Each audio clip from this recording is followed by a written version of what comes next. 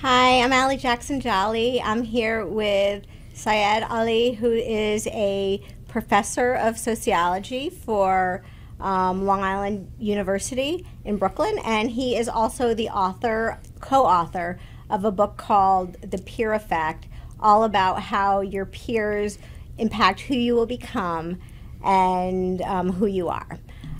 So welcome. Thank you for being here with us. Thanks for having me. Yeah, so one of the things that caught my eye as a parent is that when I got your email, the blurb that this all begins with says, for decades, parents have asked their children, if your friends jumped off a bridge, would you? And the answer is, of course, duh, yes. So can you talk to me a little bit about the peer effect? To your point, parents have known about this forever. But why do you think it's so important right now to think about this peer effect and the way some poor behaviors or poor choices or people who make poor choices can impact society at large? Sure. I think one of the big problems is that we as parents and leaders in all realms, right, police chiefs and executives, we have this idea that we have control over our kids and over our, people who work for us and like underneath us, and it's not true. Like, to a large degree, like children, just talking about children for a moment, as soon as they hit daycare, they're out of our control, and we like to think they'll do what we say. But implicitly, as parents, we understand that's not true, because we spend so much time worrying about who they're hanging out with and what school to send them to, and that's acknowledging that, like, if we really had the power, we would tell them, do this, don't do that, and they would do this and wouldn't do that. But we know that they are going to do those things, and so we have an understanding, I think largely that among kids anyway, that there is this peer effect, but it's also true in other forms, right? It's true in the workplace. So, you look at Google, and they have this wonderful HR department and great HR page, and it looks so great, and this is the Google way, and we have this Google culture, but the cultures are made among the people in the group. So, like, in the schools, you have the kids and the cliques, and they have their own way of doing things and their own culture, and the teachers and the administrators and parents all like to think we're going to make changes and they're going to do these things. But unless the kids themselves are willing to do it, you can say all you want and they're not going to. It's not going to happen. Yeah, so speaking about work culture and peer effect, impacting how people behave. You mentioned something that really caught my attention, and that was some of the misdeeds that are happening in the banking industry, that we're watching unfold in the news or have watched recently unfold. The first thing, that comes to mind for me is, of course, the Sam Bankman-Fried case that we've been watching. Could you explain to me how the peer effect may have been, I guess, part of what happened in terms of bankers behaving poorly? Yeah, you look at what's happening with FTX, and it looks, obviously I don't have privy info inside, but from the outside it looks like you have these people who, right, they came together at Effective Altruists and Jane Street trading and all that, and they have very similar ideas of how the world and how their crypto banking and stuff, investing should work, and they create their own norms within that firm of behavior, and they, from the kind of testimony that we're seeing, like, Carolyn Ellison and Gary Wang, and like they've admitted that in the end we did wrong, but at the time they were doing it, and they did it for like a long time, right? This kind of like alleged fraud that's been going on, but it was fine to them, right? Like this kind of norm of doing those things, and you develop this kind of culture within a firm, within an organization of, these are the things that we do, these are things that we don't do, and there are rewards and punishment for them. And while you may have laws that regulate these things, if the norms within that culture of the firm are such that it's going to allow that to happen, it'll happen. Stephen Dimmock, who's this researcher, wrote a really interesting article in the Harvard Business Review some years ago about intra-firm transfers, and traders who had investment bankers who had allegations of misconduct and had settled arbitrations against them. When they moved from one branch to another, the rate of misconduct among the people in the branch that received these investment bankers went up 37%. And if they were people of the same ethnicity, which, we're talking about banking, so we're talking white people, and we're talking white men mostly, that goes up almost double. So it's an increase of 75% roughly of misconduct, and that's huge, right? And this is really, to me, this is the peer effect. It's like you're learning from your peers what's acceptable and what's not. Yeah. So. Thank you for bringing that up. I'm so glad you did, because, I spent a lot of time thinking about DEI, how DEI can improve our newsroom, how different corporations are realizing that diversity of workforce is a benefit. But you did mention to me when we talked how DEI perhaps is not thought about enough in terms of this peer effect. And so would you share a little bit about what you mean when you say introducing the concept of more diversity can mitigate some of this the peer effect that you're talking about? Yeah, so when we talk about diversity in the workplace, it seems like it's mostly we're talking about diversity trainings, right? These like 1 or 2 hour trainings here and there.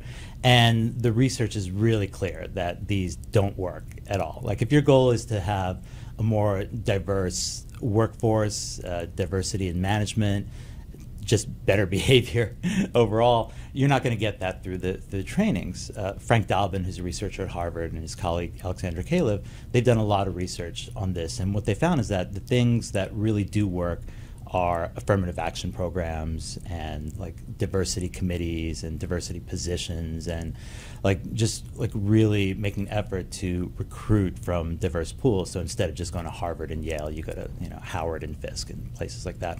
And what they found was that when you increase these positions, these diversity positions in affirmative action, you're more likely to, well, obviously make the hires, but also retain the hires and promote minority people into management. And it seems that the mechanism here is that as you're changing personnel, it's one thing to hire 1 or 2 people, but if you're hiring them into a firm of 100, that's not going to make an impact on personnel. It's not going to make an impact on culture.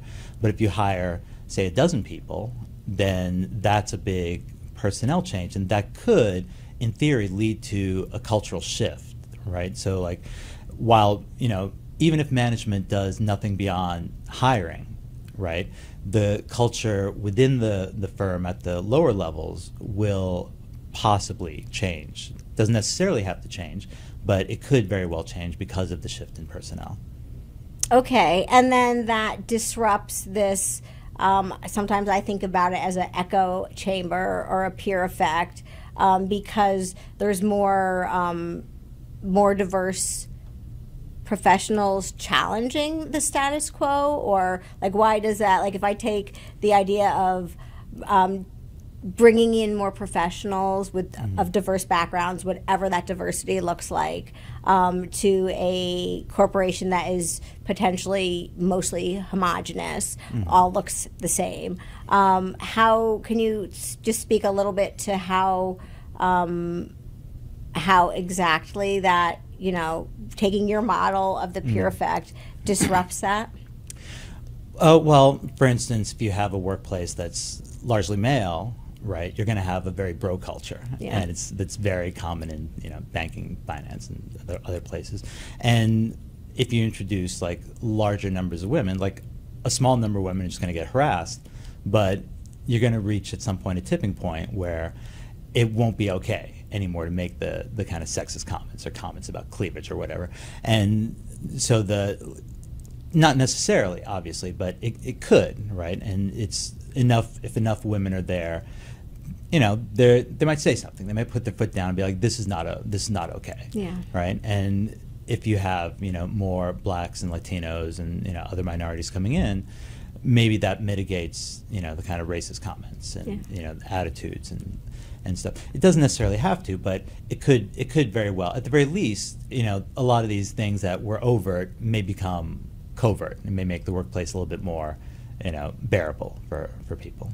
Yeah, and how about, is there a danger, because I think you look around in many industries and many places where you see behavior that many of us could sort of shake our head and say, what's happening? Like from Capitol Hill and, the new norm of politicians sort of like divesting themselves of polite rules of engagement, or even sometimes ethical and honest rules of engagement, to the crisis that we see happening on some college campuses with college-age students, going straight to what we would call aggressive, in some cases criminal behavior. But is there a danger, do you think, of over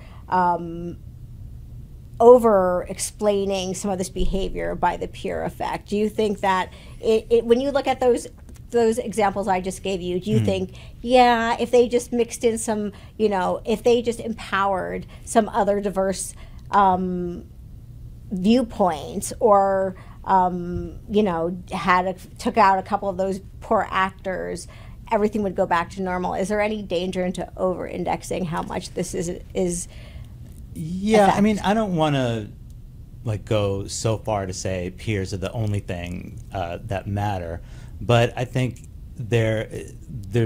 it's the other way. We don't look at peers nearly enough. I mean, if we look at, you bring up Congress and then the behavior of these guys, and this kind of goes back to the Tea Party, right? And they brought in all these new junior Congress people came in with very similar ideas and similar, very combative attitudes, and the kind of genteel discourse in a way of the 80s gave way to this, and what we see today is just ramping that up even more. And and that was something growing up, you would never have seen that. No one would have done that, and on the floor of Congress. And now it's a regular, everyday occurrence. Nobody would have shouted at the president, right, in a thing. So I think there is a peer effect there, right? There is this kind of echo chamber of people with their ideas and their attitudes, and you see it playing out at the local levels too, right? At school board meetings, where people just angrily get up and yelling in a way that they never would, because they're with other like-minded people like them. And then you see it sometimes in voting patterns too. I mean, you look at a place like the Villages in Florida, right? This retirement, really super large retirement community, really a city. It's over 100,000 people live there, and it's something like 90% people voted for Trump. Mm-hmm. Right? It's where do you find those kinds of numbers? But I mean, you think about the structure of the Villages. It's upper middle class, almost all white people who retired, so they have a lot of time on their hands, play golf and tennis, and in between they're talking politics and watching Fox News and Breitbart and getting their information from the same places, and also this splintering of information into different types of groups. I mean, growing up, you had a handful of channels and a handful of newspapers, and we agreed on the facts and we differed on interpretation, but now we can't even agree on the facts. Yeah. Alternate facts are being presented, and that's because we're splintered into groups in a way that we weren't necessarily. I mean, we've always had groups, obviously, but the way that we receive and process information is through these kind of peer groups in a way that it wasn't necessarily before. So let me see if I understand. So it's that because in the news, for example, there's, I would argue, more diversity of thought now because there's more access to blogs and different kinds of media. Wow, I just dated myself by saying blogs, but you know what I mean.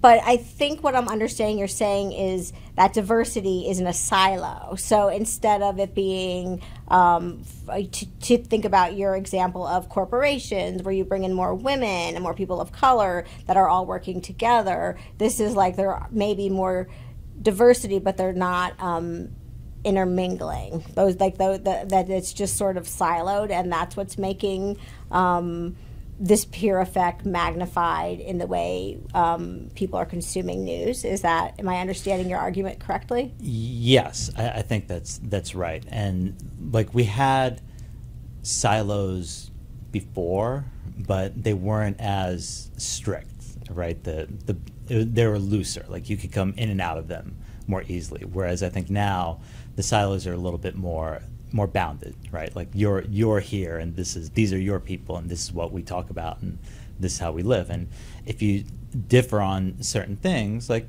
some things are not super important to people. It's like, well, like maybe religion isn't that important in discussion, right? Differences between Protestants and Catholics or whatever.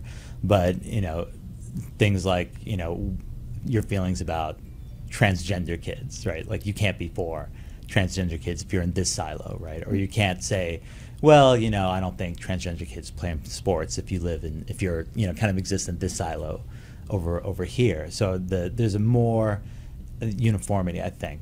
Okay, and so final question. I'm a founder. I'm going to start a new tech business. I want to make sure that I protect myself and my new company about, this peer effect.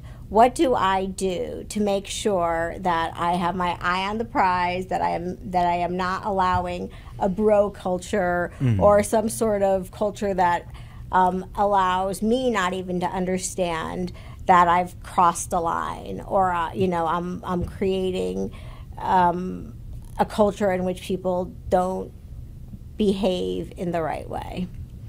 I would think that you would have to be really careful about your hiring at the first go, right? Like there's a tendency, especially in like higher status and like where the stakes are higher, like money or and to hire people like you, right? Lauren Rivera is a sociologist in Chicago. She has done a lot of work on this, and she found that in these high status firms like banking and investment, that they hire people like them. So even like you're white, you're hiring white people like you, but even if you're hiring non-white people, they're elite educated, they played lacrosse or water polo or whatever, and so you're reproducing yourself, but you're also then reproducing that same kind of culture. If you want really, if diversity for you is an important thing, you can't just hire people from Harvard, right? You have to hire people from Howard and from smaller state schools like North Carolina State, or well, it's not a small school, but you know what I mean, like regional schools, and there's talent everywhere, and you have to like kind of like spread it out. Otherwise, you're going to reproduce these kinds of cultures that already existed, and it might not be the best thing, and you might end up like having what you didn't want to begin with. But if you hire a very diverse workforce to begin with, then you very possibly could end up with the kind of culture that you want. Yeah, great. Well, we're all out of time, but thank you so much for coming. And I'd love to invite you as you see more instances of the peer effect, particularly in the things that we cover, which is community and the intersection of community and industry. Please reach out, because I know that I believe that there's a lot more space to talk about these important topics. Absolutely. Thank you so much for having me.